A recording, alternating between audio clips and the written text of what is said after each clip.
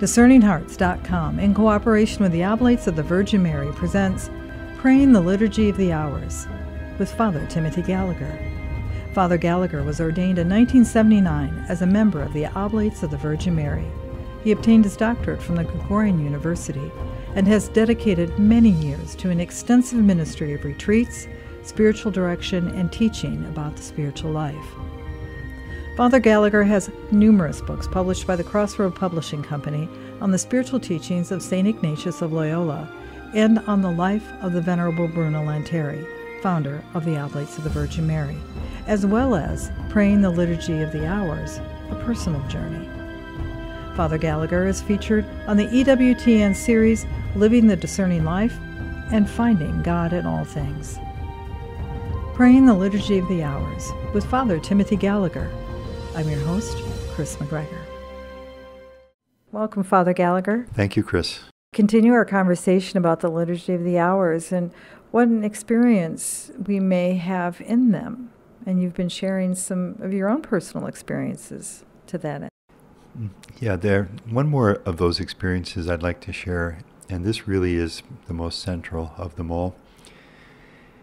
When I began seriously trying to learn more about the Liturgy of the Hours, and I read that general instruction that we've quoted before, I was immediately struck by the fact that this instruction told me that the Liturgy of the Hours is primarily a prayer of praise. So this is the real central, not the exclusive, but it's the central focus of the Liturgy of the Hours. A prayer of praise was not something that I'd ever really thought much about. I remembered the nuns teaching us in grade school, probably already, the acronym ACTS, Adoration, Contrition, Thanksgiving, Supplication, which I, even as an adult, think is a lovely way just to focus the different intentions that we might have in prayer to adore God. Sorrow for sin, contrition, thanksgiving when our hearts are grateful, and supplication when we have needs that we bring to the Lord. But the word, of course, praise was not in there. And I had always very much respected the prayer of praise, but I thought of it as something associated, for example, with Charismatics, with a given style of prayer, praise and worship music. I had been in Hispanic ministry and had seen this kind of prayer that typified by singing and perhaps physical gestures of raising of hands and so on, and found it very warm and compelling. Very happy to be a part of it when I was in those settings, but it was not a form of prayer that otherwise I would habitually do on my own. And now I realized that the church was telling me that this form of prayer that I'd been praying for so many years was primarily a prayer of praise. And I began to see something that, as I did more reading and learned more about this, that what praise does is to situate us in our truth as creatures before their Creator, and as those redeemed before their Redeemer. Now, I never doubted that. I never doubted that I was God's creature. I never doubted that Jesus had redeemed me. But my awareness of this could easily fade in the course of the day, and I could easily lose sight of who I am before God as God's creature and as one redeemed out of great love. And now I began to realize that praise is the way to live in this truth. To live in this truth that I am God's creature, loved before all ages, given life in time in this world, and called to eternal joy with God, and that praise is the way to live in the truth that I am infinitely loved by the Redeemer, who gave himself for me. And there was one quotation that expressed this best for me. I still remember that I read this while I was on retreat. Found myself thinking for a long time about this. So praise is, this author says, essentially an unlimited appreciation of the grandeur of God. And then the rest of the words were the ones that really spoke to me. It is a loving appreciation that expresses itself in words, and better still in song. It is not a cold and objective statement, I am God's creature, I am redeemed by the Lord, but warm and human acknowledgement of God. Now, when I began to think of praise as loving appreciation and warm and human acknowledgement of God as my Creator and Redeemer, I began to find it inviting. And I began to find that I want to praise God. And once this happened, then the Liturgy of the Hours changed from black and white to color for me at this point. It really came alive because for the first time now, and this amazes me in retrospect how I could pray it for so many years without even seeing this, I began to notice, for example, that the very beginning of each of the hours centers on praise, glory to the Father and to the Son and to the Holy Spirit, and then Alleluia, which means praise God, obviously. And then so many of the hymns are hymns of praise. I sing the mighty power of God. Praise the Lord, ye heavens, adore him, and so many others. The Psalms and the Canticles, which are the real heart of the Liturgy of the Hours, repeatedly praise God. I will praise you, Lord, you have rescued me. Praise the Lord from the heavens. Alleluia, salvation, glory, and power to our God, and so many others.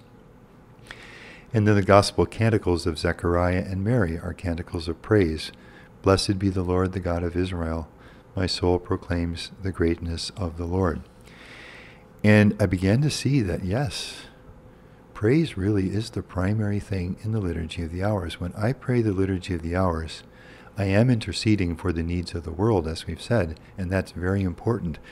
But above all, my heart centers on loving appreciation, warm and human appreciation of the grandeur of God, of the love of God that brought me into being and conserves me in being today and gives me the hope of eternal life, and the love of the Redeemer who gave his life for me and even today is my Redeemer.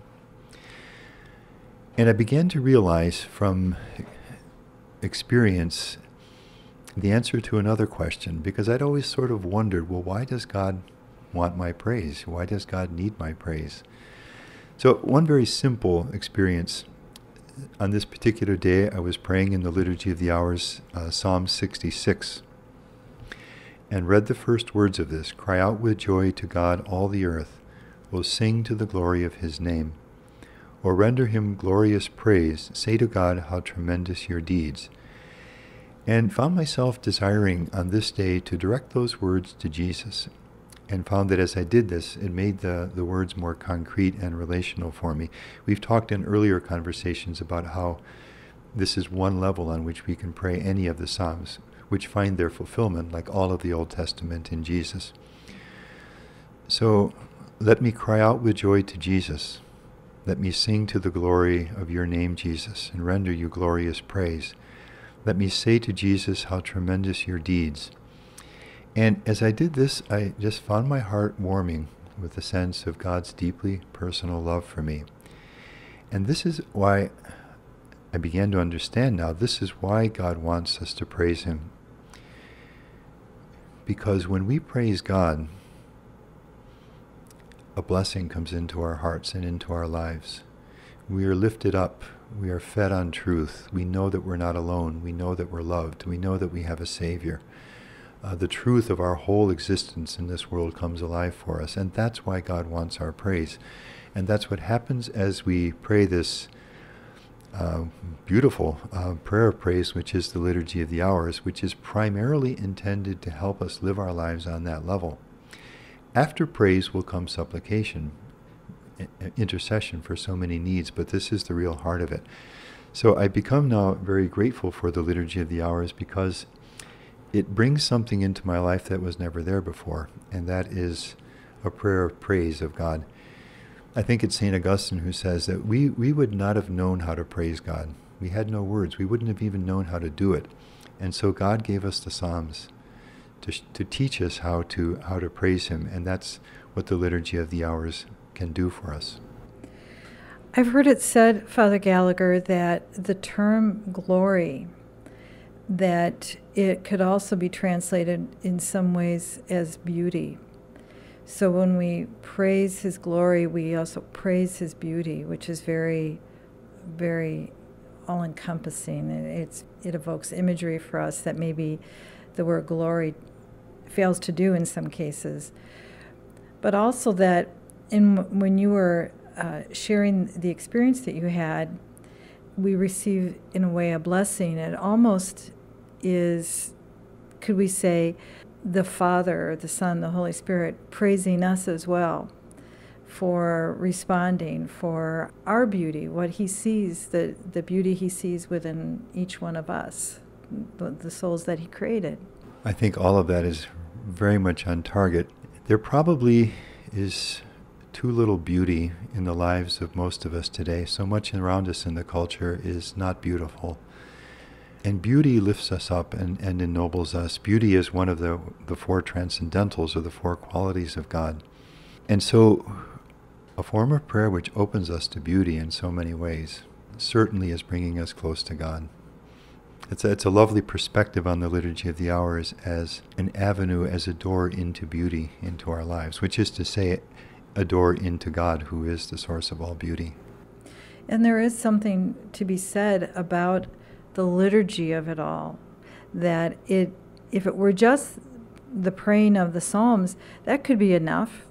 And if it were just reflecting on the canticles and the scriptures, that could possibly be enough. But when you connect it with the church's nurturing, with that as we've spoken before, of the connection with the antiphons to help prepare our hearts, that the insight of the saints who help give us a perspective that we may want to enter into that, it makes it an incredible work of the people, doesn't it?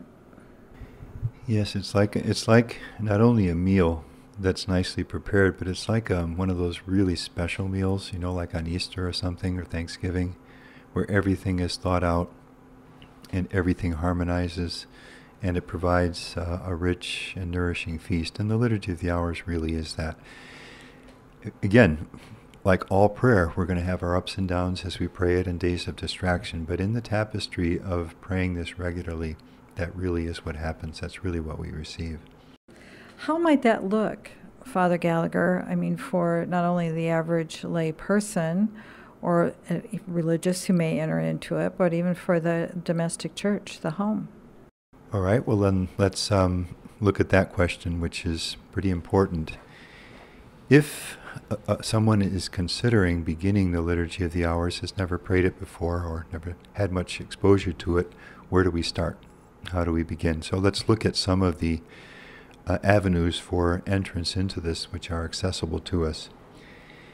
As far as the book itself, so that we would actually have the Liturgy of the Hours, firstly in book form, there is a book called Christian Prayer.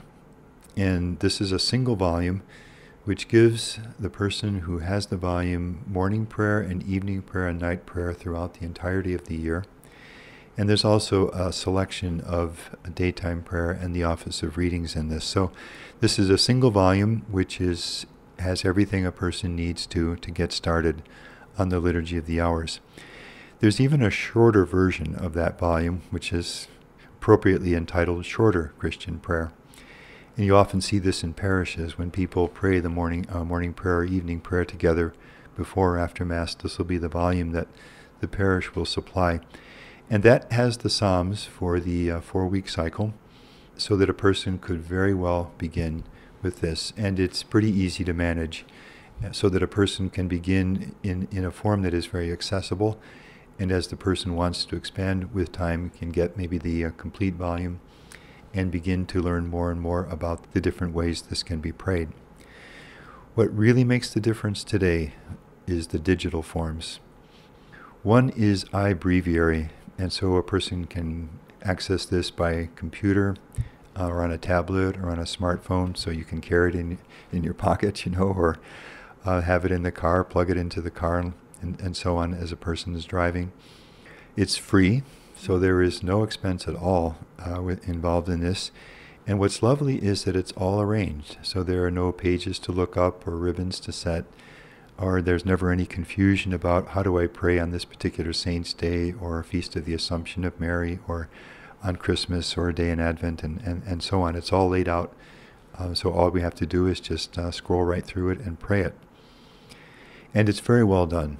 It's very, very well done. It's in a number of languages. It can be prayed now in ways that can absolutely fit into any vocation and any structure of the day without adding significant amounts of time to the day. And in fact, this is leading to I'd call it an explosion of the Liturgy of the Hours among lay people today because it is so easily accessible now. Or husband and wife driving together in the car and listening to it and praying it together in that way. And what's nice there too is that you're not alone when you pray it. You have a kind of virtual community, so that there's something really very lovely about this. Another way of getting into the Liturgy of the Hours would be in the shortened form that is accessible through Magnificat. There might be other forms of this, but this is one that is very readily accessible. What the Magnificat publication or any similar publication does is to accept the invitation of the Church to create shortened forms of the Liturgy of the Hours so that it can be accessible to all. And again, with lay people with very busy lives in mind or families in their homes. And so I'm just going to take today's evening prayer as it's given in the Magnificat version. And let's just image a family just finishing supper. So maybe both parents are there and a few children are there with them. And as the meal ends, they decide to end by praying evening prayer in this shortened form together. This is going to be a matter of maybe 5, 6, 7 minutes, something like that. So the leader, if it's the father, the mother, one of the children, would say, "Christ suffered that we might rejoice." And then all the others would answer, "Come, let us give thanks and praise." There's the invitation to praise. The focus on the suffering is because today is Friday, and the Liturgy of the Hours remembers the Passion of Jesus on Fridays. Then the Glory Be, the invitation to praise, and then just one verse from a hymn. And the indication is given that this can be sung according to the tune of Love Divines, All Love's Excelling, so that if the family members know this, they could sing this verse. See the streams of living water springing from eternal love. Or if they don't know it, could simply recite the words of the verse. And this is all about grace, and it's a verse which speaks of confidence in God's never-failing grace in our lives. And then we have just one psalm, which for today is 69, Psalm 69, and only 6 verses from this psalm.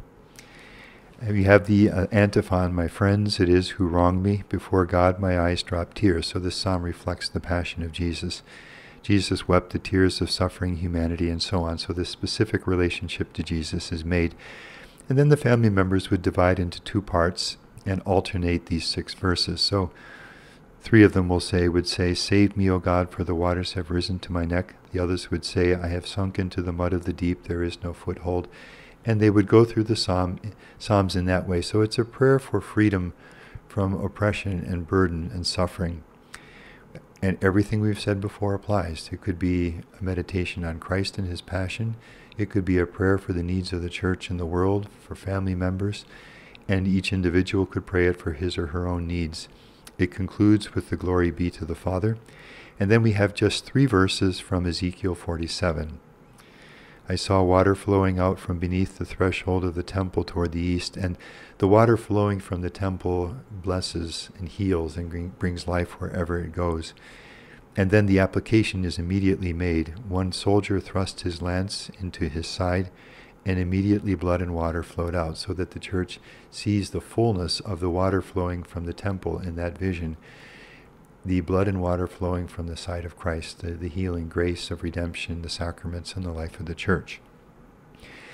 Then you have the Canticle of Mary, so the church turns to Mary in the evening hours of the day with its antiphon. The Canticle of Mary, the Magnificat, "My soul proclaims the greatness of the Lord." Then you have the intercessions, and there are 3 of them that are given so that we lift up our hearts in prayer for God's people. "Lord Jesus, you wept over Jerusalem. Grant conversion of heart to all those who have rejected you." The family might consider family members who no longer go to church, or loved ones, or fellow workers, or people who their hearts long to see come back closer to the Lord. And here's a prayer for that. "Lord Jesus, you wept over the death of Lazarus. Comfort those who mourn."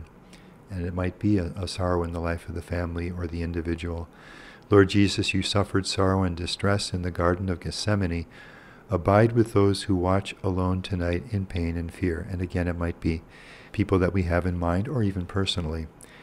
pray the Our Father, and then there's a concluding blessing, as it were. May the God of all grace, who called us to his eternal glory through Christ Jesus, restore, confirm, strengthen, and establish us after we have suffered a little.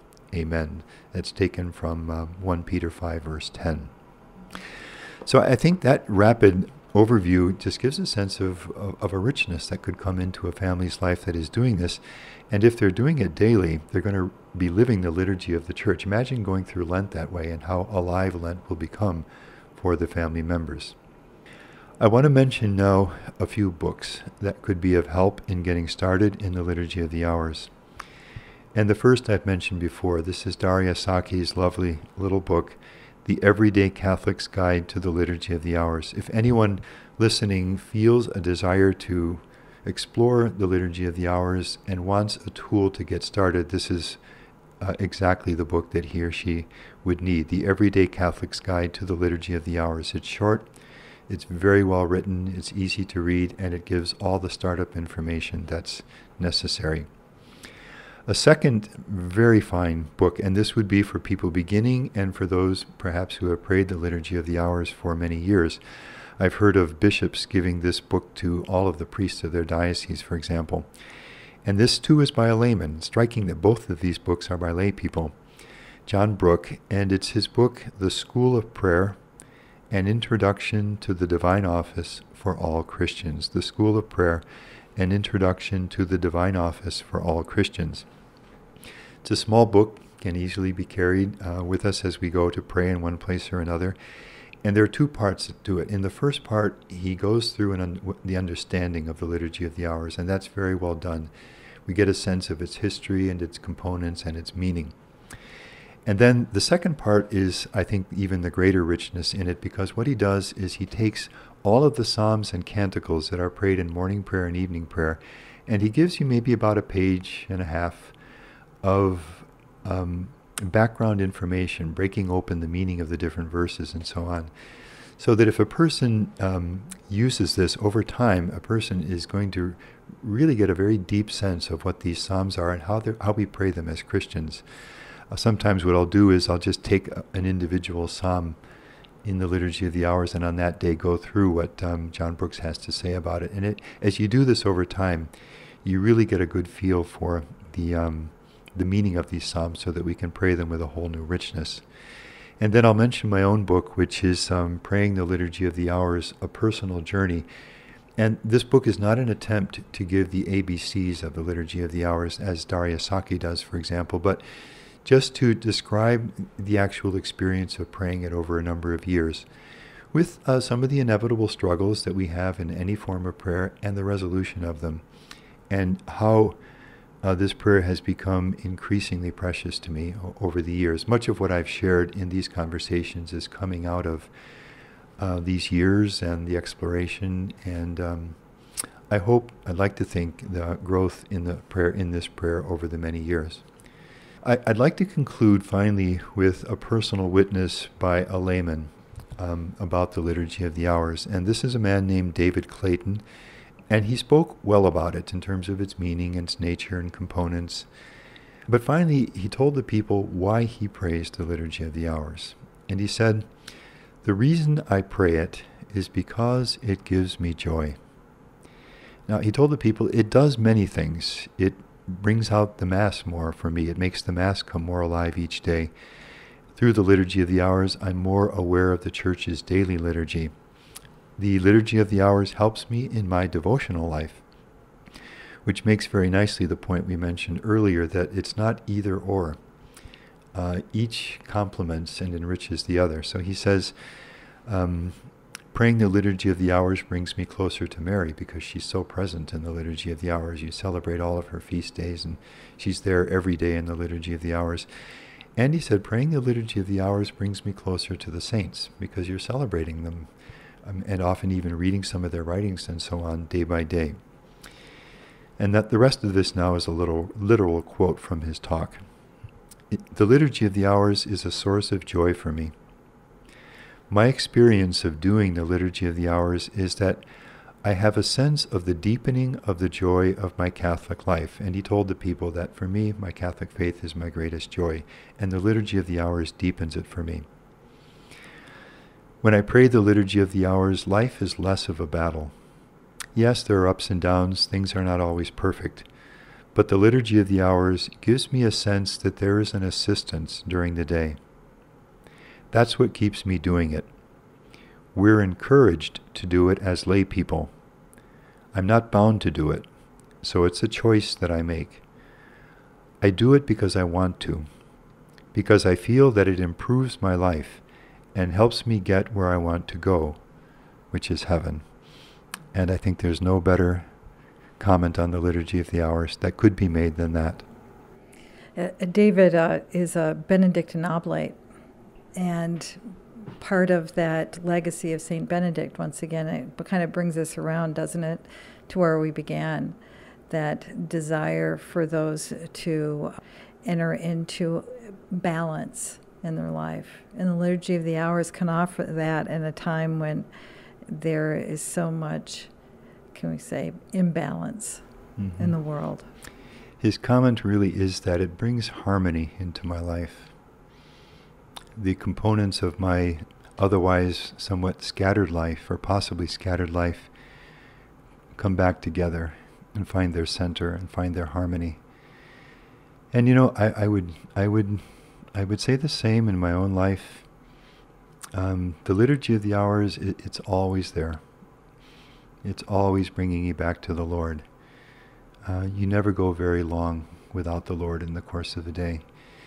So that harmony is a beautiful way to describe it. It brings us back to God. Thank you so much for introducing us and encouraging us in the practice of the Liturgy of the Hours, Father Gallagher. Thank you, Chris. You've been listening to Praying the Liturgy of the Hours with Father Timothy Gallagher. To hear and or to download this discussion along with many others, go to discerninghearts.com.